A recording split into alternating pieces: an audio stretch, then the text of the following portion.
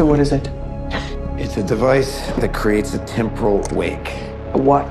It's a time machine. Think time travel is confusing? Predestination takes it to a whole new level. In Predestination, Ethan Hawke's character travels through time. What do I need to close my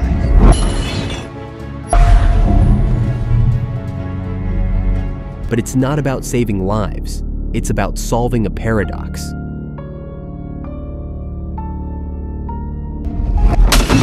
Jane transitions into John, then travels back and become the father and mother of themselves.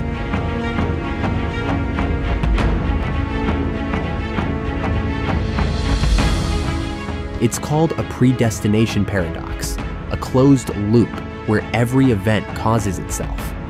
This means there's no original version of the story, no beginning, no end. The character exists because time made it so, like a snake eating its tail, confused or blown away. Drop your take on time paradoxes in the comments.